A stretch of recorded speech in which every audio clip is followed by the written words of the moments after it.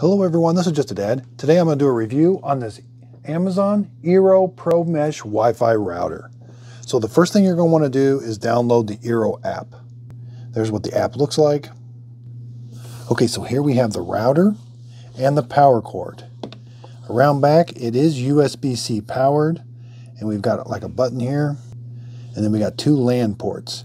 It does come with a cable, a LAN cable, that you're going to have to go from your router. So wherever your internet comes into your house, you're going to have to go from that, like the cable company, the telephone company, you're going to have to start at their router first and then go to this.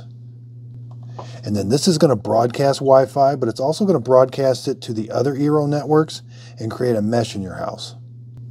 Okay, so go to the app, click New to eero, and you can tie it to your Amazon account, or you can just continue with an email and phone. So it looks like a really nice charger with USB-C. So the output for that router takes 24 watts. Output is 5 volts, 3 amps, or 9 volts, 2.67 amps. Input, you can plug this into 100 to 240 volts, 50 or 60 hertz. Yeah, it looks like a very nice power supply. Then on the bottom of the eero, it's kind of grippy. It does say where it's assembled. It says the input is 9 volts, 2.67 amps. Okay, so once you sign into your Amazon account, you can hit Start Setup.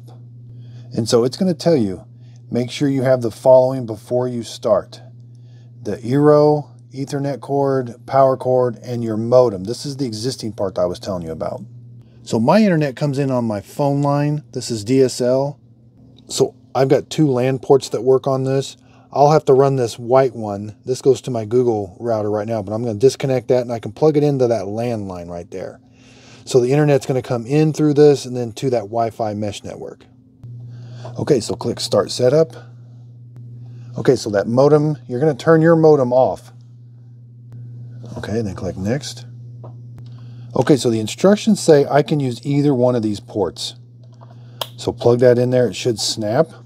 And you're going to have to plug the other end of this into that port. Okay, so now power up your eero, plug it in, and turn your router back on. Click the next button. You got to give it access. So it's looking for the eero device. So there is a light on the front of your eero. It's blue. So it says it'll blink, but then when it pairs with your tablet, now again, I'm using a tablet or a phone, make sure your Wi-Fi is on also on the tablet. That'll turn solid blue now. So mine is solid blue. Okay, tell it where it's at.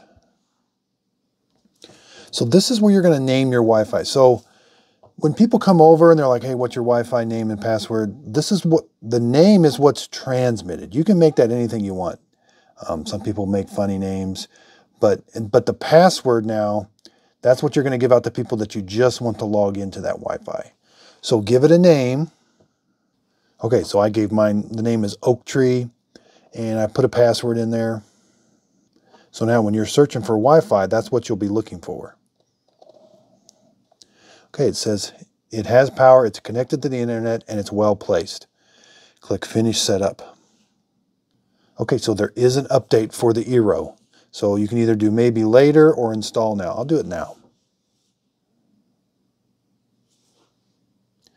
So it does come up with this eero Secure. It says free for 30 days.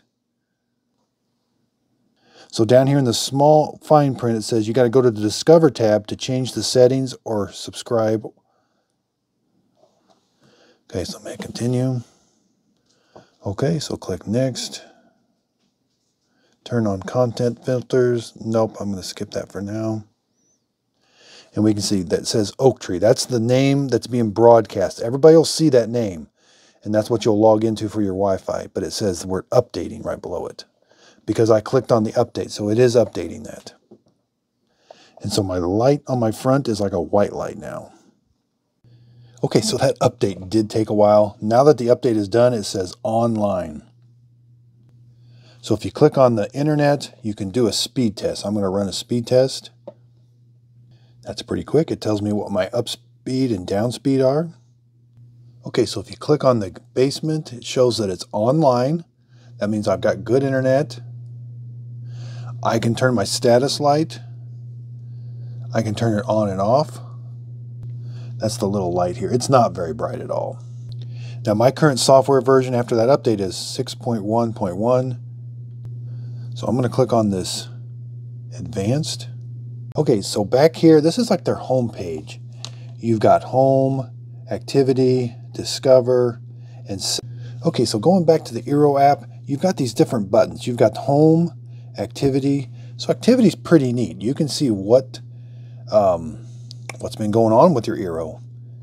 I haven't been using mine very long, so there's not much activity there, but that's going to be kind of neat. Discover. And then there's also settings. So in settings, I can change the Wi-Fi name and I can change the Wi-Fi password. Again, that's the password you're going to give out to everybody. And you can turn on guest access.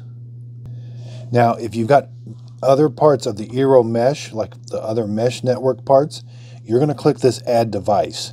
And then it's going to add those, and then it's going to create one big mesh network in your house. Okay, so the eero does get just a little bit warm, but nothing too bad. So I hope this video helps. Thanks everybody for watching.